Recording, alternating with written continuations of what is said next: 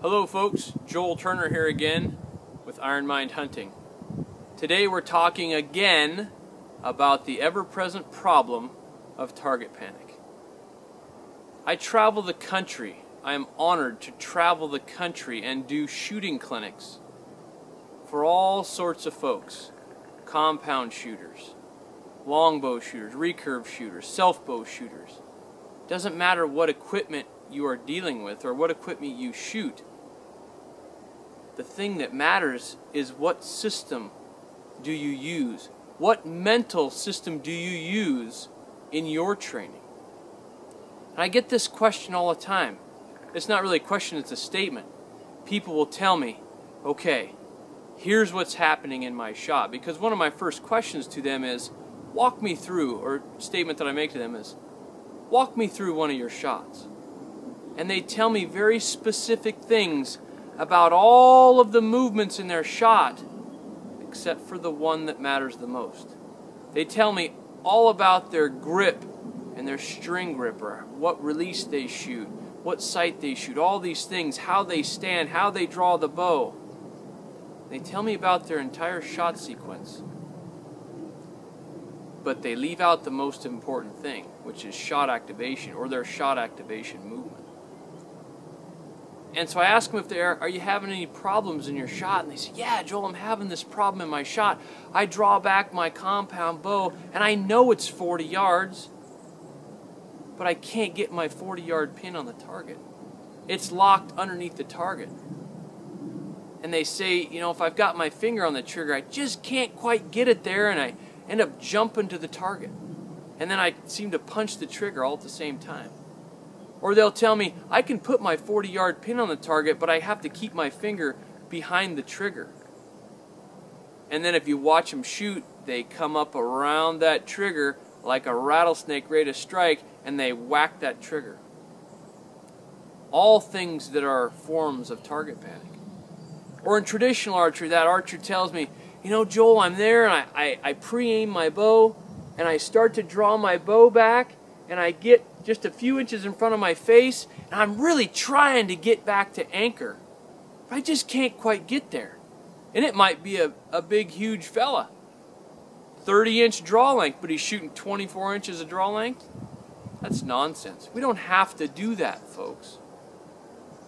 Or we get that trad archer that's locked off target as well, as I used to be. Heck, folks, I used to have to aim like 6 feet over a target, and then I just dropped my bow in at the moment of truth. It was a nightmare. So people tell me, here's what's happening to me. And it's all the same things around the country, around the world. I've talked to folks in lots of different countries. Here's what's happening to me. Either they're locked off target, they're punching the trigger, or they can't quite get the full draw, or they can't get into their back muscles like they would want to. Again, that question is, do I have target panic? Well, if those movements, if you cannot control those things that they tell me are happening in their shot, they have no way to control them, then yes, you are dealing with target panic, shot anticipation. You are a human being, so therefore your mind learns with a certain process. So again, what training have you taken to get you out of these things?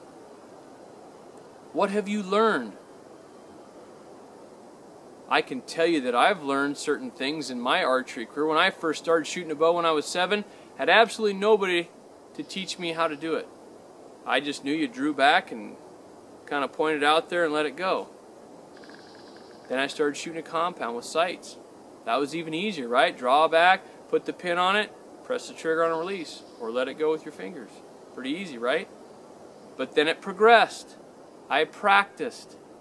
The more I practiced, the worse I got. The more efficient I got, but the worse I got as far as accuracy goes. I was in the hold of target panic, and I didn't know how to get out of it. So again, if you've taken any training, you have to ask yourself very specific questions in that training. Does it teach me what to do, or does it teach me how to do it? There are a lot of instructors out there that teach the how, but that teach the what. Excuse me. They teach the what. What should I do? Well, you need to just draw your bow back, and then you need to just, some people say, just shoot the bow, right? Well, how do I do that? Your instruction has got to be integrated with the mental processes of how your mind actually works under stress.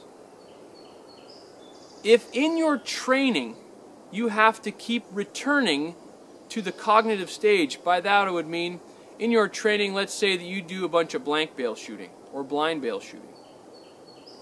And then you go out and you shoot some 3D tournaments, maybe you go hunting, and then things tend to fall apart again. And then what do? You go back to blank bale or blind bale shooting. You're trying to take this automatic shot and bring it back to the cognitive stage. But if you don't know how to do that, you're constantly going to be in this cycle of learning. Bring it back to cognitive, learn very quickly, fall off the train, then go back to cognitive, and it's just going to keep rotating for your entire life until you learn how to derail that train. You have to learn how to think, not just what to think about. You have to learn the decisions that need to be made, when to make those decisions, and how to carry those decisions out. Again, these are all the things that we're going to bring you at Iron Mind Hunting. But how are we going to bring them to you? Again, I travel all over the country and do clinics, but not everybody can come to a clinic. And those folks that are in other countries, are they going to cross the pond to come on over? I sure wish they would. But what we have provided for them now is an online course. This online course is as good as it gets to having me right there with you, talking you through this entire science of how to do your business, doing all the demonstrations that are needed, asking all the right questions to get you to think about your own process and where are you in your process. Folks, I'm pretty proud of this online course. It came out fantastic. It is the product that I've always wanted to do. And we're bringing it to you here at Iron Mind Hunting. So you can go to the website ironmindhunting.com and sign up for this online course.